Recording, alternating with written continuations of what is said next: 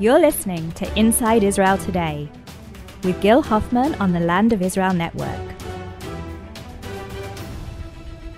Good morning from Jerusalem and welcome to Inside Israel Today here on the Land of Israel Network on thelandofisrael.com, where we are 77 days away from our exciting election that we'll be having on the 9th of April.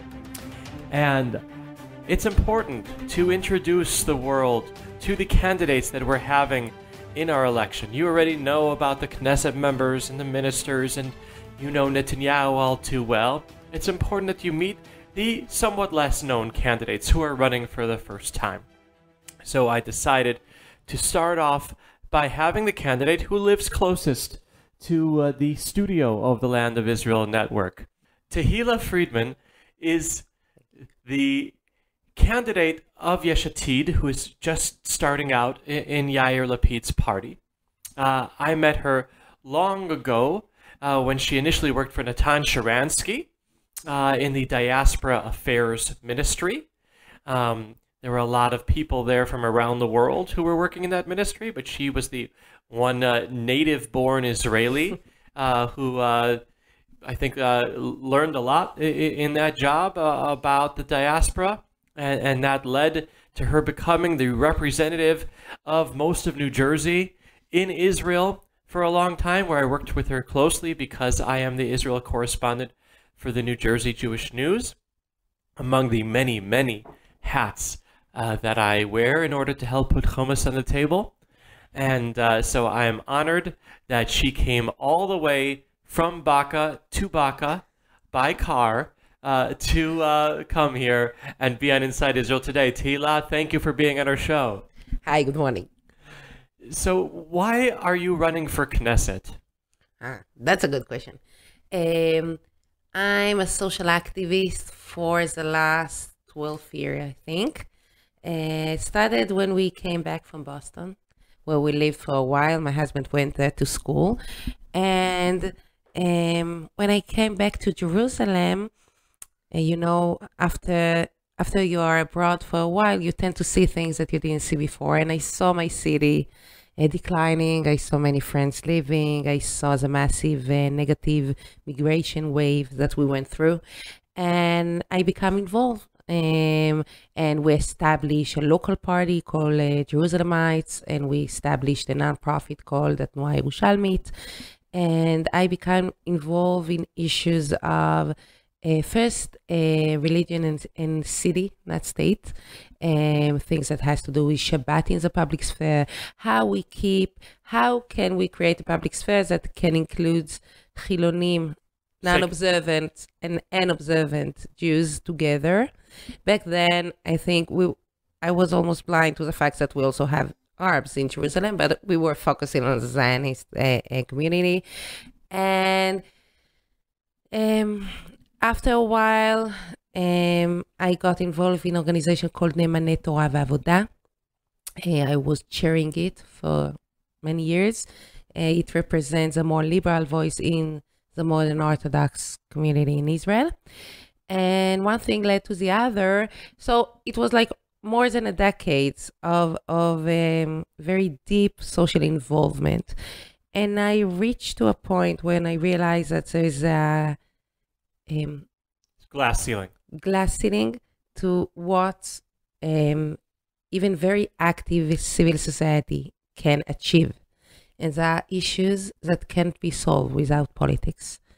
So 2 years ago I wrote an article in Makor Rishon, that's a newspaper of, I would say, the more right-wing Dati newspaper, religious Zionist. Yeah. And I wrote about something I called the covenant of the moderate people, like how the moderate people from all the different tribes of Israel should create a covenant between them in order to promote civil issues.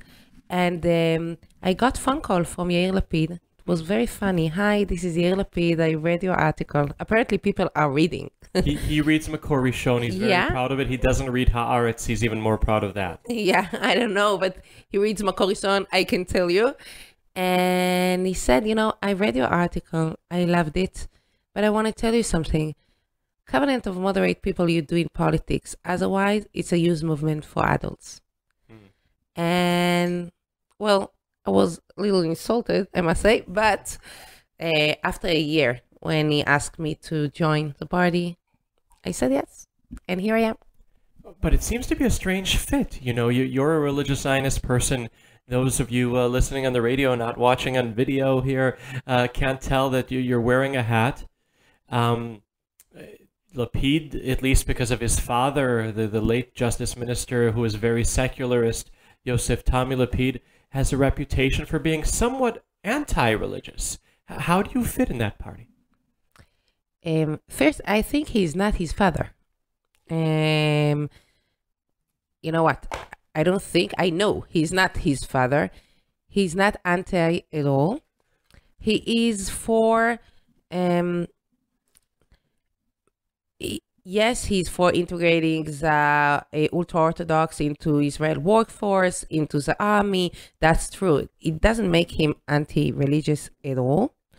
And also, that's almost the only party, a side of the ultra-Orthodox, that takes the issues of religion and state seriously and make it one of its, flags and want to deal with it. So for me, as a person that Jewish character of the country, and issues like conversion, like the chief rabbinate, like a relationship with diaspora Jewry, those issues are so important to me. I can't see any other parties that I fit in. It's almost, for me, it's a natural fit. So what's going to be your first bill when you get elected to the Knesset? God willing, I think the most urgent thing to deal with is in Israel, we have 400,000 people that can't get married at all, in no way, because our marriage and divorce is only according to the halacha in the Jewish law of as defined by the ultra-Orthodox rabbinate. Yes, and also we have 400,000 people that are not defined as halachically Jewish, and so they can't get married at all, and this is unacceptable in any democratic state. So, dealing with it and creating a way for those people who can't get married in the rabbinate to be able to have marriage in Israel, that's for me, that's the first thing I would do. Are you a feminist? And if so, what does that mean? How would that contribute to what you would do as a Knesset member? Is that even a question? Of course I'm a feminist, a proud one. It's interesting that I was religious feminist before I was a feminist. Means that the first time it occurred to me that I'm discriminated was in shul in the age of 16, really seriously. Never before of that I thought of it. In a synagogue. Yeah, in a synagogue. I thought shul is a legit English word. We have a lot of Christians who listen to this show. I see, okay. So in synagogue, where I realized that I can be the prime minister, but I can't lead tefillah and a prayer. Service. And it doesn't make sense. So it took me to a long journey. Today, I'm feminist. And for example, I just sent a letter together with the other members of the party to the Attorney General about, there is a city in Israel called Bnei Brak, and they didn't let female politicians to put their posters with their face on billboards. And it's not like it's a small city somewhere in the south. No, alongside major highways. Yeah, it's on major highways, and it's you can be. It's a total discrimination against women, and also it's the right to be elected. A very basic right in democratic states was heard. So we wrote the Attorney General. I think whatever I do, the feminist perspective is part of it. Yeah, obviously it's going to be a major issue that I'm going to deal with. And also it's connected to what I said before, because most of the issues of state and religion today has to do with women. conversion, most of the people who are converting are women. Really? Yeah, chief rabbinate, also interpretation to the Jewish law tend to be discriminating women or not doing enough effort to help women. What does it mean to represent the diaspora in the Knesset? How do you take into account the needs of millions of Jews around the world when you cast your votes inside the parliament in Jerusalem? Let's start with bringing back the Kotel agreement. Okay, that's a small thing. It's not, the most important. But for me, having egalitarian prayer at the Western Wall itself, with an entrance from the Western Wall Plaza, as opposed to the entrance that there is right now, about 50 meters away, that goes into an egalitarian prayer area that doesn't actually touch the Western Wall, though it is near it. So it's not because the issue itself is so important, but it's because it became a symbol. It became a symbol to, Israel signed agreement and then just decide not to honor it. Yeah, honor it. And people, mainly in America, mainly in the more progressive streams, were insulted. And this is, it became a symbol to the shift between the two communities. And that's, for me, that's a small thing to try to bridge it again. And we need more. Nathan Sharansky, you mentioned him as my previous boss. For me, he's more than a boss. He's a teacher. He's one of my, my educators to life. He thought of maybe we should create a process of hearing, like twice a year before the Knesset starts its moshav, its a session, to have like 2 days of hearing of Diaspora Jew representative. Wow. On different issues that the diaspora Jew need to have voice, because I don't think that every issue, I can totally understand people who said whenever it has to do with security or borders, questions like that, if you don't live here, you can't have influence on that. And I agree, I understand that. But whatever has to do with Judaism and with the Jewish character of Israel, it doesn't make sense. This land is owned by the Jewish people, not by the Israelis. Not the Israelis got a permission from the UN back in the 48 to have a sovereign Jewish state, but the Jewish people got it. So yeah, we need to give people a voice and we need to listen, and it's doable. And you, as an Orthodox Jew, want to promote religious pluralism, want to give funding to reform and conservative movements? From the state? I think, yes, but I want to explain how. I think what needs to be done is, today Israel is a monopoly. The chief rabbinate of Israel is a monopoly in giving religious services. It's both funded and ministered? No, it's a supplier? The chief rabbinate is funding and supplying religious services. What I think need to be done, that the state would be funding religious services, but citizens can choose what kind of religious services they want to have, and to create competition within this field of religious services. Different kind of mikvahot, different kind of rabbis, different kind of kosher providers. Yeah, kosher providers for sure. So it's like privatizing this field of religious services, but not in terms of funding. Why? Because Israel is funding culture, theaters. Israel is funding sport.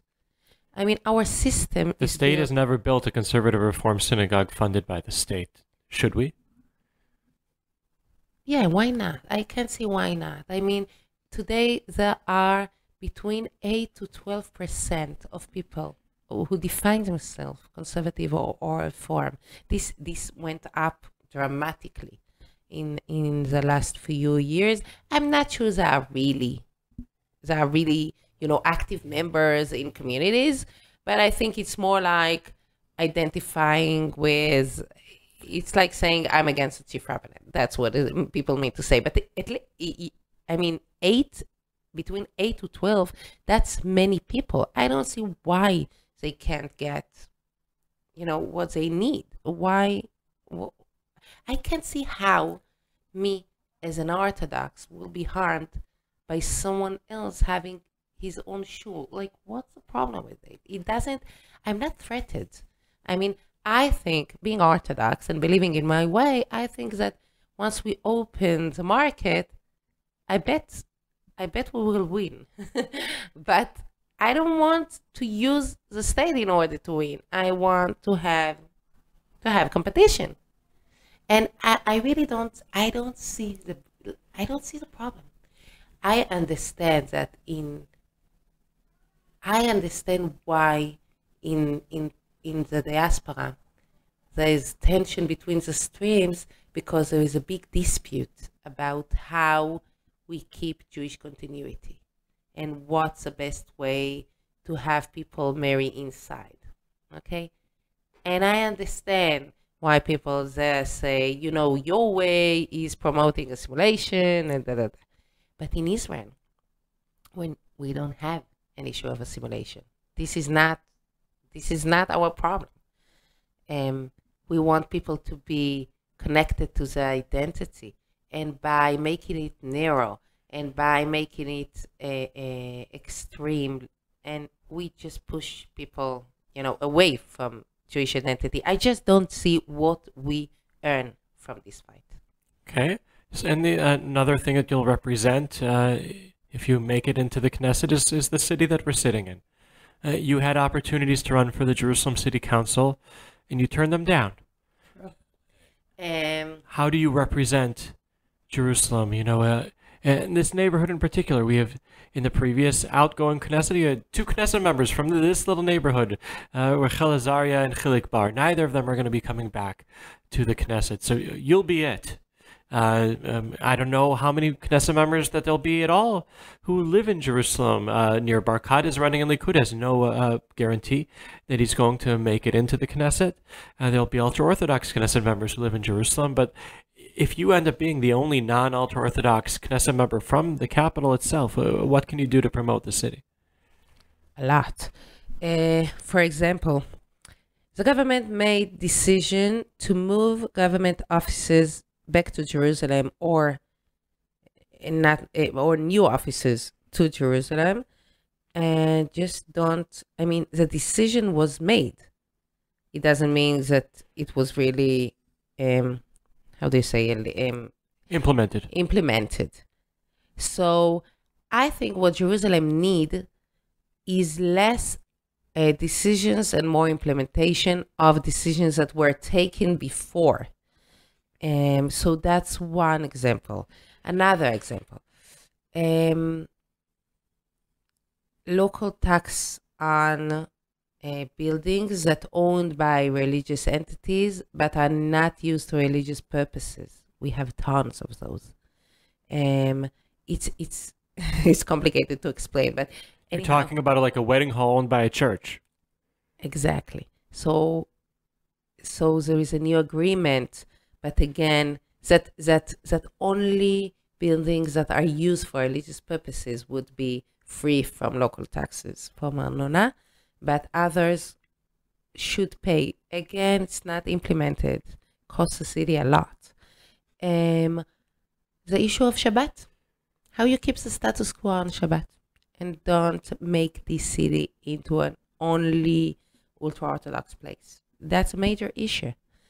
Can and should be also dealt from the Knesset. I mean, I can give different perspectives of what Jerusalem can earn from having a Knesset members that care about it. And when I say care about the city, I mean everyone, swear in the name of Jerusalem, but people talks about Jerusalem and they talk about its border and the conflict. And this is it. And Jerusalem is the home of 800,000 people who live here, just me and you, and need to have normal and good life in order to go on living here. We don't want to make this place into a ghost, a ghost city for like a Disneyland for tourists. No. There are Americans and French that own buildings here, but only come on Sukkot and Passover. Yeah. And it's heartbreaking because those people who bought those apartments, they thought that they're helping the city. Is that, they're making economical investment here.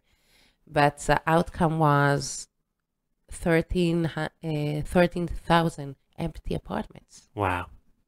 And that's a major burden of the city economy, because those ghost apartments, it reflects the small businesses' ability to make living, and it the taxes, everything.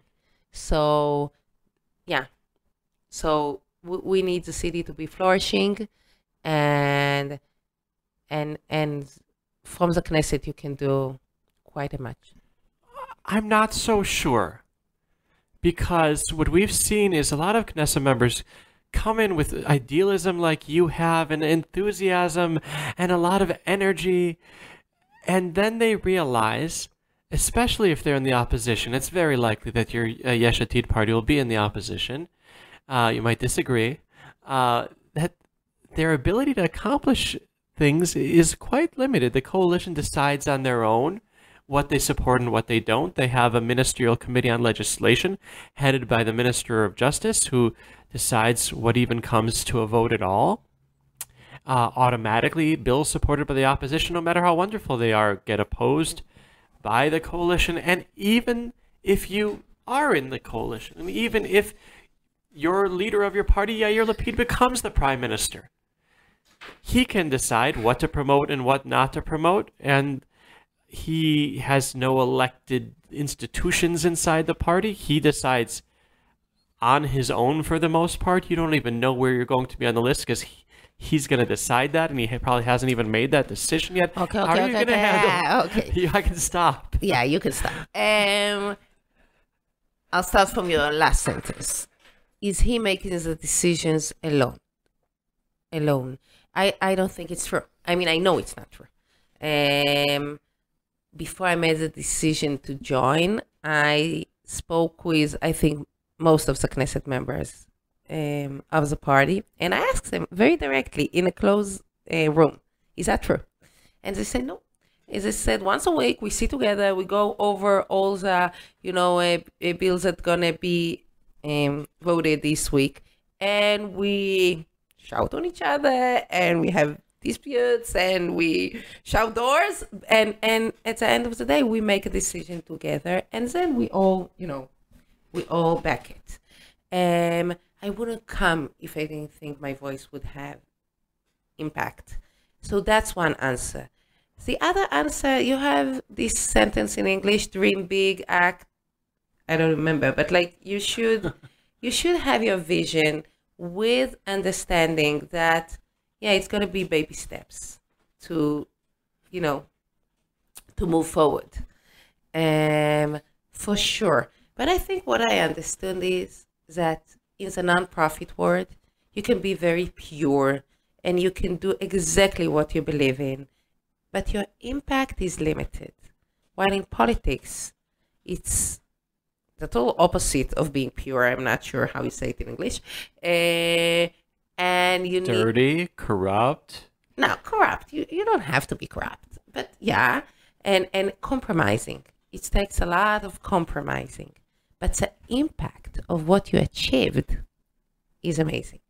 So yes, it's. I know. I'm not a kid. I know that 80% of my time gonna be waste of things that I either, don't believe in or bored from, but the 20%, the impact of it, would be much higher.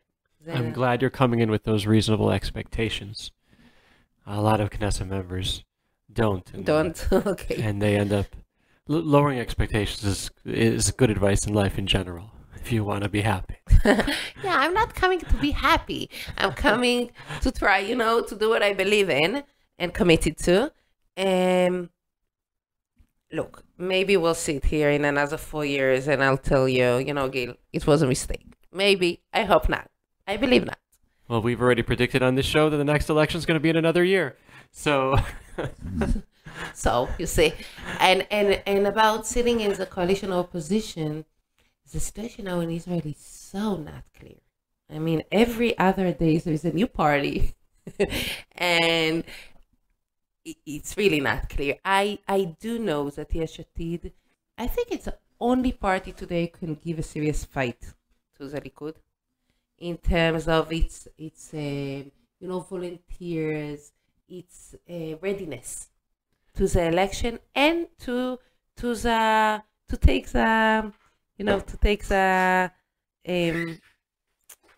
coalition, to take the leadership, to take the leadership, and we're working hard on it. So everything around us, like parties, are being splitted all the time, and we're fortunate enough to have people joining us. So I'm optimistic. On that note, ladies and gentlemen, you just heard the optimism and untainted idealism of a politician just getting her start. And it's a really, really beautiful thing that I've gotten to experience covering politics over the last 20 years here. Her future boss, Yair Lapid, I got to meet him before he was a politician, when he was just thinking about entering politics. Got to see that vision, that idealism. He still has it. He still has it. And also, what's cute about him is that he also thinks there is fun side to it. I mean, to campaign, to meeting people, to be able to give people hope. And I agree. I mean, we are running now around the country, and people are cynical. And listening to us, I think they get hope, and I think that's a lot. That's so nice. So, ladies and gentlemen, I will be introducing you to many such candidates between now and April 9th. Right now, I was kind of limited in what parties I can bring here on this show, because some parties are in shambles, and some parties are still being built, and some parties have primaries, so they need to be going on shows that have a few more listeners that actually are eligible to cast ballots over here. So I'm very glad. And we're also, some parties don't have people who speak English as well, as Tehila does and understands the issues that matter to the listeners of this show. So thank you so much for coming here on Inside Israel Today, on the Land of Israel Network, on thelandofisrael.com. Thank you. And we'll be here with another show next week from Jerusalem. Have a great week. Bye-bye.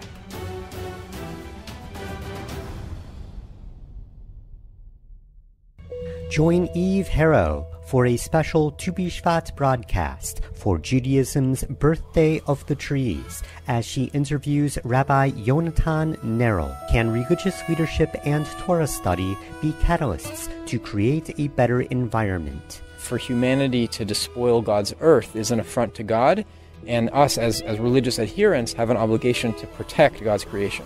That's a beautiful thing. I know that in Israel, organic farming was actually born in a religious kibbutz, in Kibbutz Eliyahu. That's Rejuvenation with Eve Harrow, every Sunday on the Land of Israel Network at the Land